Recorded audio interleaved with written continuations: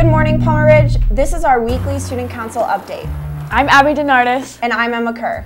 Harvest of Love starts next week. Make sure you bring in non-perishable food items or money to the front office by the end of next Friday.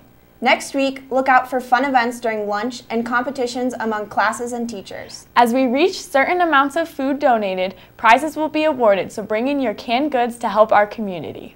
Sadly, last year, LP brought in more canned goods than we did. We cannot let this happen again. Let's be LP. Also, our Drive Smart campaign starts next week as well, so look out for upcoming events. Have a good and safe weekend, Palmer Ridge, and see you all next week.